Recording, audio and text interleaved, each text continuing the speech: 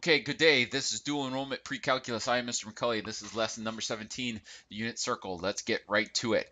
So today we're going to identify the unit circle and its relationship with real numbers. We're going to evaluate some trig functions using the unit circle. We're going to talk about the domain and period to evaluate sine and cosine functions, and then we're going to use a calculator. Actually, I'll probably leave the calculator stuff for class, and it's fairly easy. You just type in your calculator and hit equal, so that shouldn't be too much of a problem for you guys. So first thing we want to talk about is how we're going to memorize the unit circle, and it is one of the few things that I'm going to ask you to memorize, and we're going to have a quick little quiz on it at some point about the unit circle. But basically, the unit circle comes from two special right triangles, and those special right triangles you saw in geometry, and I don't expect you to have those values memorized at this point right now, but I'm hoping that this little refresher here will help you remember them, and then when we get to the unit circle and we get to the memorization portion, um, you will at least have an idea of where they came from. So 30, 60, 90 right triangle and a 45, 45, 90 right triangle. So let's just say, for the sake of argument, and this becomes more clear here in the next slide, but let's say I make both of these hypotenuses equal to 1. And so using the special right triangles from geometry, it turns out, and if you'd like me to show you how I get these values, I can do it in class and we'll do it all together. It's real simple, but these values, if this one is 1, then the shortest side across from the 30-degree angle is going to be a half, and then this longer side, this longer leg across from the 60-degree angle is going to be square root of 3 over 2.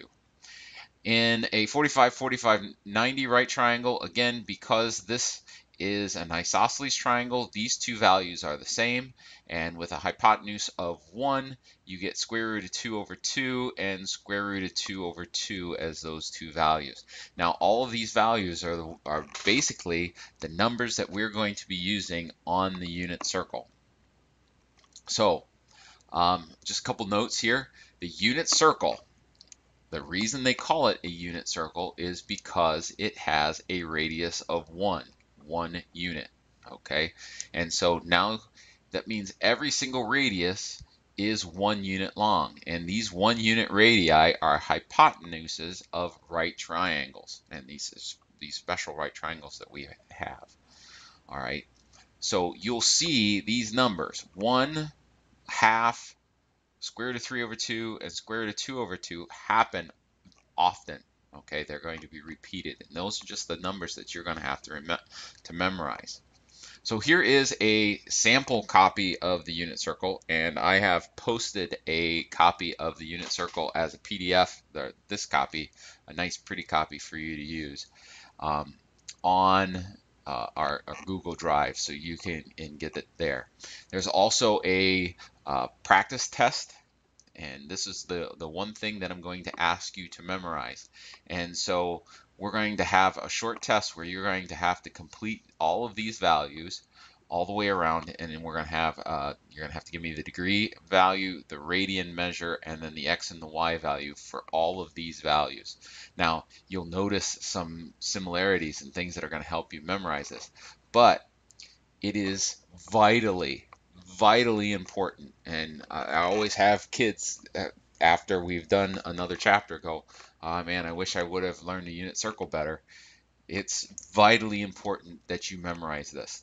This is your math facts for the rest of trig. Okay, these are the math facts. So like when I say what's 4 times 5, you say 20 because you memorized that value way back in 3rd grade. That was your math facts. You had to learn those things. Same thing's going to hold true with trig here. I'm going to ask you to tell me what is the sine of, let's say, 2 pi over 3, just real quick. And you're going to have to be able to say, well, that's square root of 3 over 2. Okay?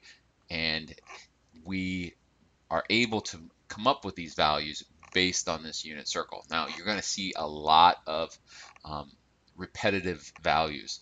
So you'll notice if I start at 0 radians here, I got pi over 6, I've got pi over 4, I've got pi over 3, I've got pi over 2, 2 pi over 3, 3 pi over 4, 5 pi over 6.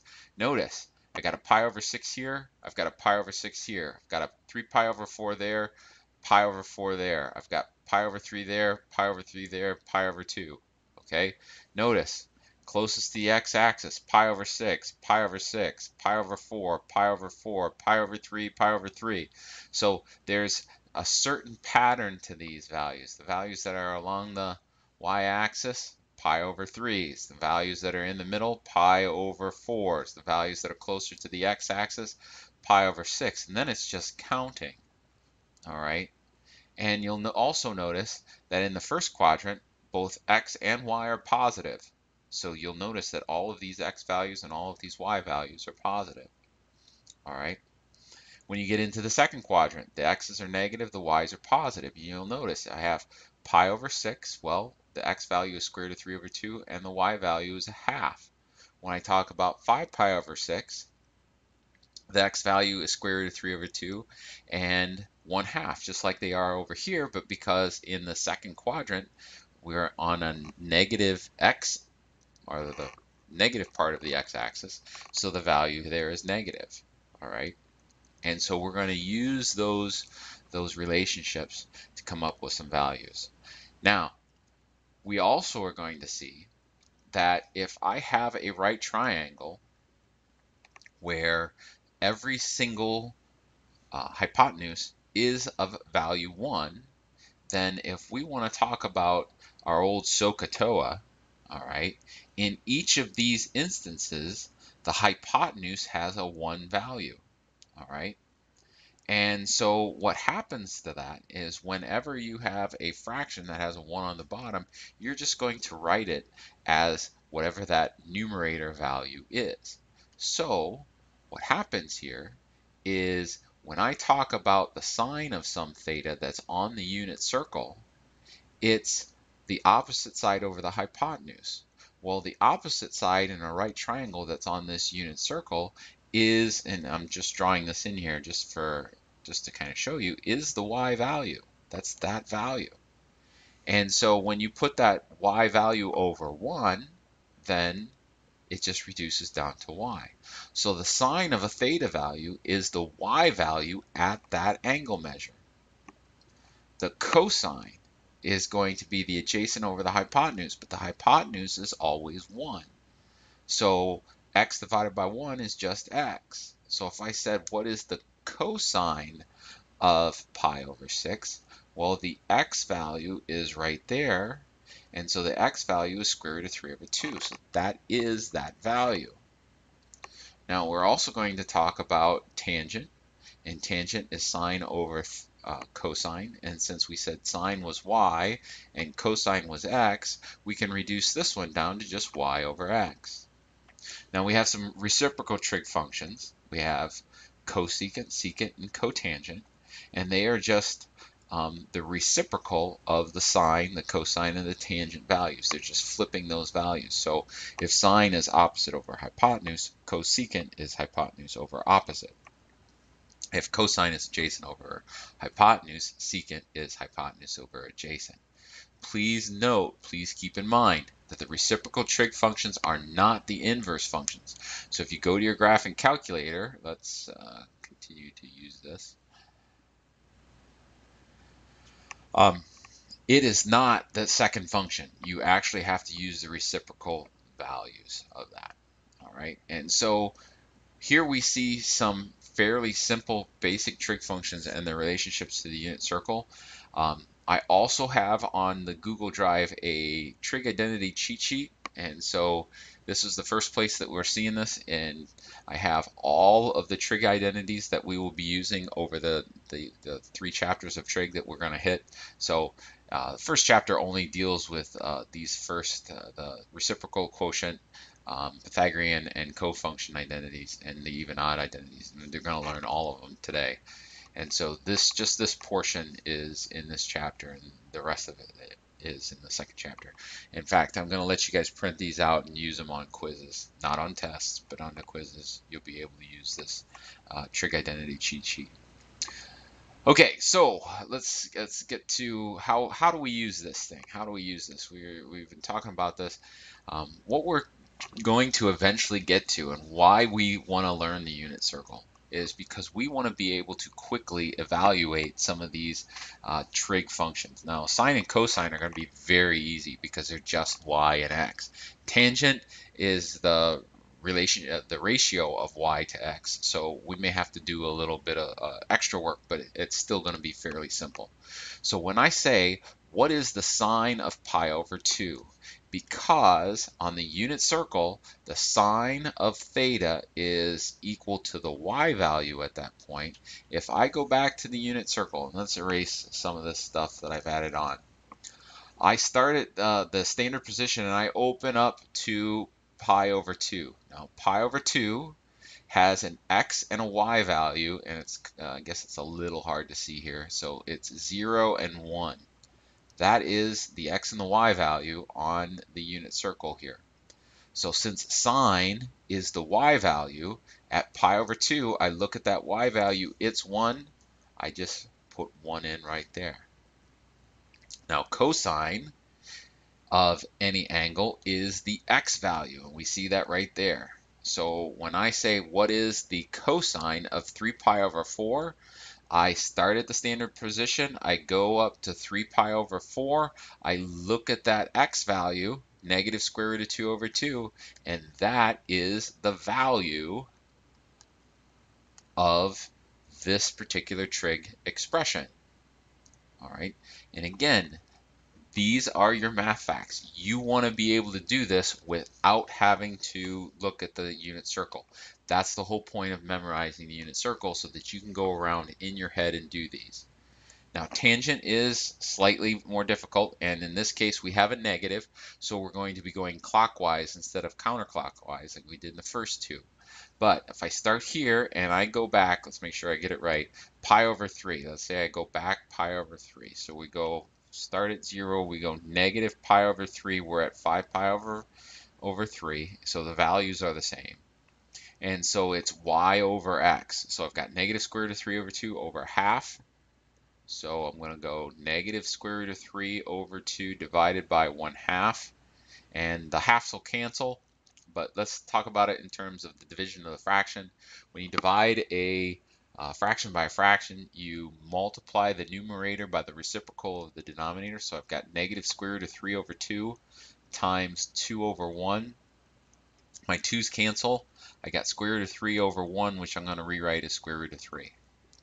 All right, so here's what I'd like you to do. I'd like you to look at your unit circle. I'd like you to press pause, and I'd like you to evaluate these ones using your unit circle. So just press pause right here and evaluate them, and then we'll go through it here as soon as you get it done. But try them on your own. Okay, I hope you press pause. If not, that's okay too. It's your loss. But the sine of 2 pi over 3, if I go to 2 pi over 3, it's going to be square root of 3 over 2. The cosine of 7 pi over 6 is going to be right there. So the x value there is negative square root of 3 over 2. And then 3 pi over 2, 3 pi over 2 is right here. The x value of, or the y value of 3 pi over 2 is negative 1 over 0. And so here, negative 1 divided by 0 is undefined. All right, and that's a possibility. You can get some values that are going to be undefined, and when we graph them, you're going to get vertical asymptotes. And we'll see that again.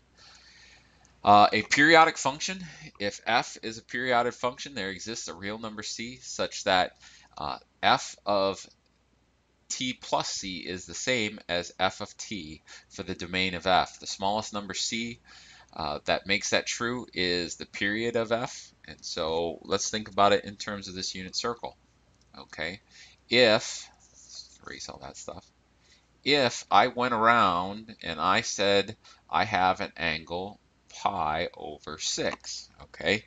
If I have a function that uses the unit circle, if I go all the way around, that's 2 pi, and then I say 7 pi, I go another pi over 6, so 2 pi plus pi over 6. So the first one is just to here. The second one starts all the way and goes around all the way to there. That's those two values. Well, the sine of pi over 6 and the sine of 2 pi, and I won't reduce it, although I suppose I could do it in my head fairly quickly. These two values are the same. And so for sine, the period is going to end up being 2 pi. And again, if you don't believe me, you can go to your graphing calculator. Just make sure we are in radian mode. That's good. We can quit out of there. If I say the sine of, let's see here, second pi divided by 6, I hit enter. And then if I go, which we know should be a half, Don McCulley, right?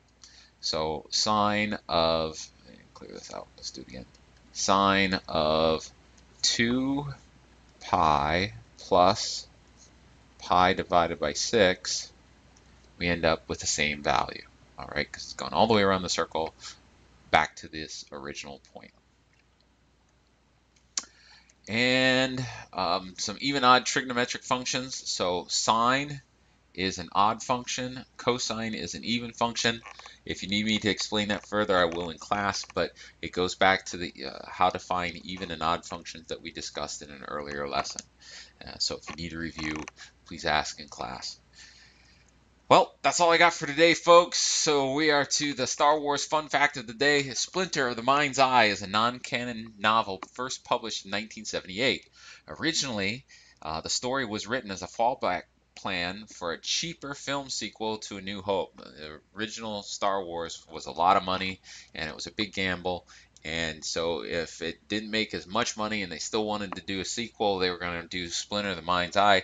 But it was massive. Star Wars was massively popular, and so they, instead of doing this cheaper version that wouldn't have cost them too much to film, they did the big spectacular Return of the Jedi. Well, have a good day, folks. That's all I got. Goodbye.